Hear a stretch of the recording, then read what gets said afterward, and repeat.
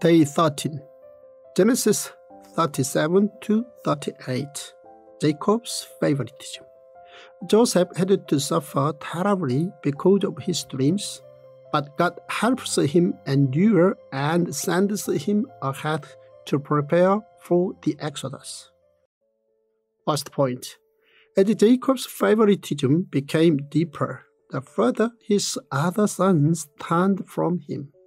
When Rachel, whom Jacob had loved, passed away, his love passed unto Joseph and then unto Benjamin. For Jacob, this was love, but for the other 3 wives and 10 sons, this was cruel favoritism. Such favoritism by Jacob led the family into conflict. When Jacob wanted to meet his brother Esau after 20 years, he revealed the extent of his favoritism. In front of the line, he placed Zilpah and Bilhah along with the sons born by them. Behind them, he placed Leah with the sons born by her. And right at the back, he placed Rachel and Joseph where it was most safe.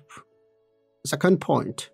Jacob, who fooled his own father with cloth, became fooled by his own 10 sons through cloth.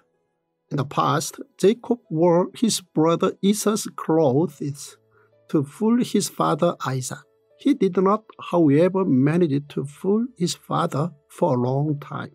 But Jacob faced the same trick, only this time he was the one being tricked by his own sons.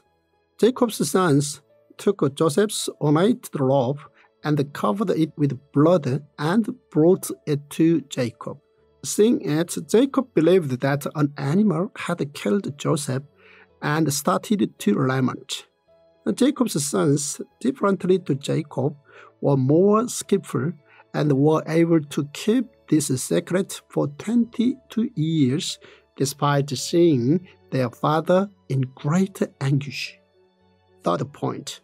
Judah took 3 steps in constructing the relationship between his brothers. The first step was his suggestion to sell Joseph.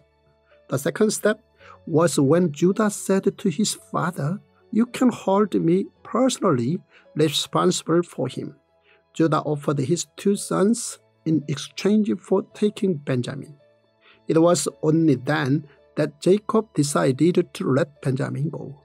As such, it was through Judah's actions that the brothers were able to reunite in Egypt.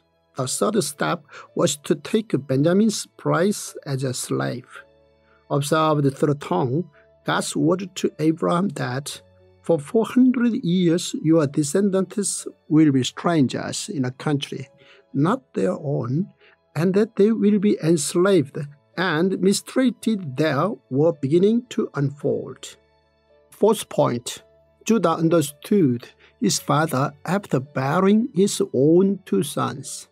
Seeing the Bible as a whole, Genesis chapter 38 is very important. Judah left home due to his father's extreme favoritism. Furthermore, he went against his father's wishes, married a Canaanite woman, and had children with her. But Judah's sons were wicked in the eyes of God, so he killed 2 of them. Although they were evil in the eyes of God, to Judah, it was a heart-wrenching experience. It was only after bearing his 2 sons that Judah was able to understand his father. He remembered how sadly his own father cried after hearing that Joseph had been killed by an animal. Fifth point. Tamar changed Judah immensely. It was the incident with Tamar, Judah's daughter-in-law, that brought Judah back to his father. A strange incident left Judah, 2 boys whom he did not know whether to call sons or grandsons born through Tamar.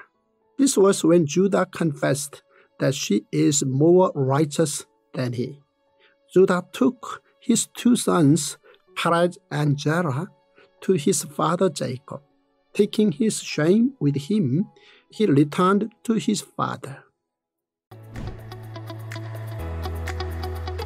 I am thrilled that you have downloaded the Tongdok app. The Tongdok app is not like any other app in the world today, as well as in the body of Christ today. Dr.Byoungho has devoted his entire life to teaching men and women like yourself to understand the entirety of the Word of God as a masterful and beautiful story from Genesis to Revelation. Dr. Zoe is a sought-after speaker worldwide. He's a cutting-edge pastor and leader. He is a renowned theologian and a prolific writer. And you're going to be equipped and energized like never before to understand and apply the Word of God into your life. Again, thank you for downloading the Tongdok app.